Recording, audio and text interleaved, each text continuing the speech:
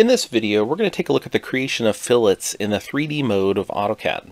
Here you can see I have a part and I want to add in some filleted corners on several of these corners here. And while I do have my traditional fillet command available on the Modify panel, I have a specific one for 3D solids that works a little better on the Solid tab. So on the Solid tab, I'll go to the Solid Editing panel and choose Fillet Edge. For this one, it's very similar to the regular fillet command in that I want to set my radius first. So I'm going to go with radius here in the command line, and maybe I'll go with 1/4 inch for this one. Then it's going to ask me to select an edge. So I'll just simply pick an edge here. It'll preview it.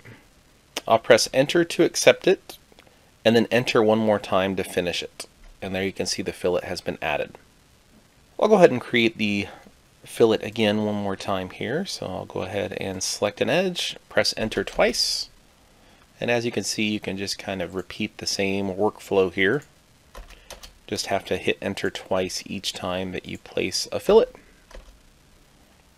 Now you can see that I've got a set of tangent edges here, and I want to fillet those all at once. So I'm going to choose fillet edge again, and this time I'm going to choose chain. I'll go ahead and pick one of the edges in that chain. Then I will press enter twice, and as you can see, it went ahead and filleted that continuous chain. So we'll see that one more time. Fillet an edge. I'll go ahead and choose chain, select it, enter twice, and you can see it filleted that entire chain.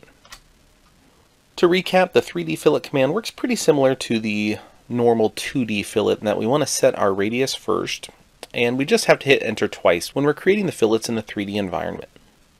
That concludes this look at the 3D fillet tool in AutoCAD.